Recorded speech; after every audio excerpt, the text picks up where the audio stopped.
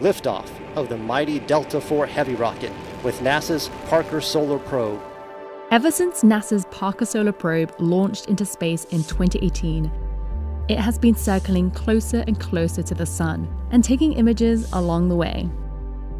In December 2024, it made its record-breaking closest approach to the Sun.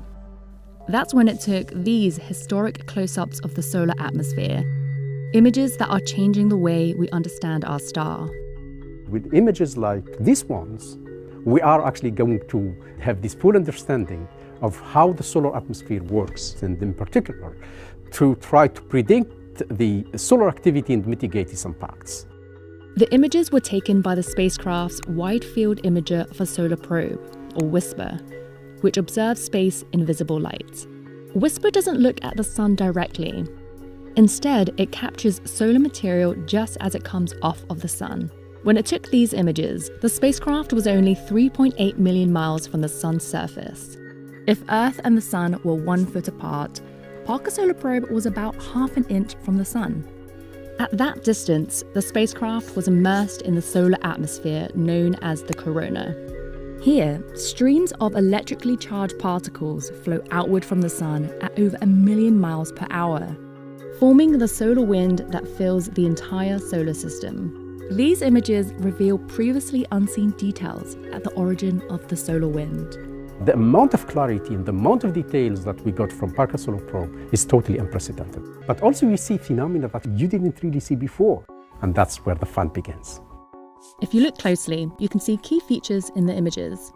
This is a collision of 3 large outbursts of solar material known as coronal mass ejections, or CMEs. The most impactful events, multiple events that are one following the others, and understanding that interaction between CMEs will help us also have another view of their potency for space weather. When the most impactful eruptions reach Earth, they can trigger auroras, but they can also harm satellites, disrupt power grids, and expose astronauts to dangerous radiation. On the far left, there's another key feature. This region marks an important structure known as the heliospheric current sheet. If we zoom out and look at the Sun from the side, the current sheet looks like a twirling skirt that extends out from the Sun and across the solar system. This invisible current sheet is a boundary separating where the solar wind's magnetic field changes direction from north to south. It surrounds the whole Sun, and it never disappears. That's actually one of the regimes of the solar wind that we have to understand. The current sheet is important to study because it can affect how impactful eruptions can be at Earth. We've never seen these phenomena in such detail before, and scientists are continuing to study these images to piece together how the Sun affects Earth and the rest of the solar system.